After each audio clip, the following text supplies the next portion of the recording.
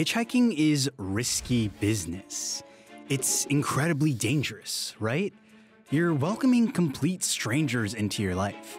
You could be stepping into someone's vehicle or picking someone up who might be an escaped criminal, a sex maniac, a vicious murderer.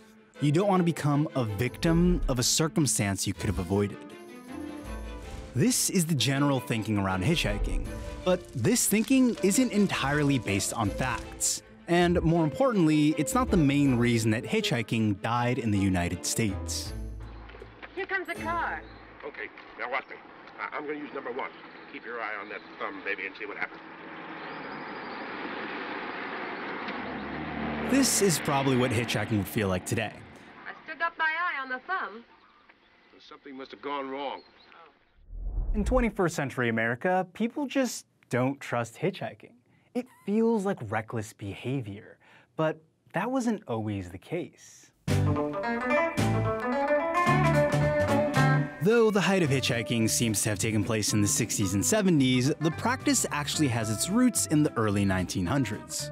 For automotive hitchhiking anyways. Hitchhiking on horse-drawn carriage probably happened, but the history there is kind of murky. The clip you just saw was from the 1934 film It Happened One Night. It took place at a time when hitchhiking was a social norm. And most research points to it becoming a norm thanks to World War I. Droves of young enlistees had to travel to unfamiliar places to train or be shipped out. In a time of war, most people were willing to help their country in any small way, like giving a lift to a young soldier. It was your patriotic duty. The Roaring Twenties brought in wealth. But by the 1930s, the Depression had set in. Wealth wasn't so ubiquitous. A lot of people didn't have cars and they still needed to get around. Your options at the time were to try hopping on a railroad, a dangerous and frowned upon practice. Or you could hitchhike, which seemed like a safer alternative and had the added bonus of good conversation and solidarity in a time of economic weakness. People really enjoyed the good conversations. Hitching a ride was considered a fun way of getting to the places you needed to be. Over the next few decades, hitchhiking persisted. When World War II came around, hitchhiking was even encouraged. The country was rationing gas to help the war effort, so it again became a patriotic duty to pick up hitchhikers. Because, let's be honest, if you're riding alone, you're riding with Hitler. And nobody wants to ride with Hitler. Fast forward to the 1960s and 70s, and hitchhiking exploded in popularity. This was a time of love for your fellow neighbor and for the environment. Hitchhiking was not just friendly, it was a way of lessening your emissions and being a bit better to the earth. It was a show of human interdependence. It was also a way to go against the man. It was anti-consumerist. People hitchhiked to rallies, anti-war demonstrations, to vote, and much more. Hitching a ride became a symbol of the counterculture. The FBI and local police began using scare tactics to demotivate hitchhiking.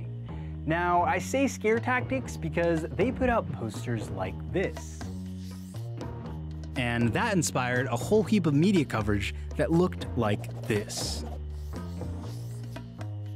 And to be fair, it's not like they were completely wrong.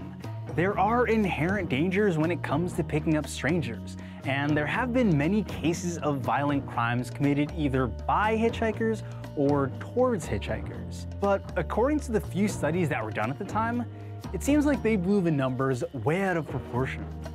According to a California Highway Patrol study in 1974, the number of violent crimes that involved hitchhikers was just 0.63%.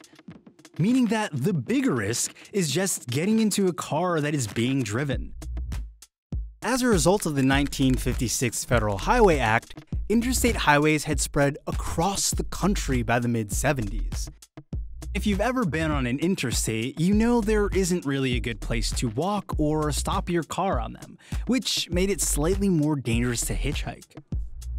so police began cracking down on hitchhikers by either discouraging or banning the practice on most roads. It's much less appealing to pick people up with the knowledge that you could be arrested for doing so. But according to experts, the main reason that people don't hitchhike anymore is they just don't need to. Since the 1960s, the amount of households that own one or more cars has consistently increased. The length of time that cars last also increased, making them worthy investments for people in the long run. When you have your own car, you don't need to hitchhike, and this is what really killed off the American hitchhiker. But that doesn't mean that hitchhiking is fully dead. There is still a devoted community for it, and there are many online resources that suggest best tips and practices for hitchhiking in the 21st century. And when you take a look at the world outside America, hitchhiking is still very much alive.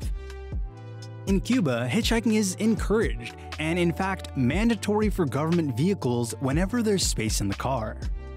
Israel and the Netherlands have designated spots and signs where people can hitch rides, and around the rest of the countries, hitchhiking is legal.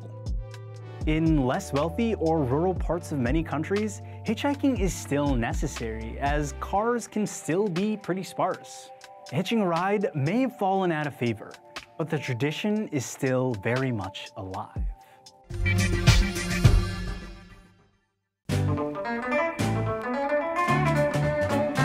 If you made it this far, thank you so much for checking out this video. Make sure to like and subscribe if you so choose. It really helps us out in creating awesome content like this. If you're looking for more nuance, we left some links in the description below for the articles that we use when researching this video.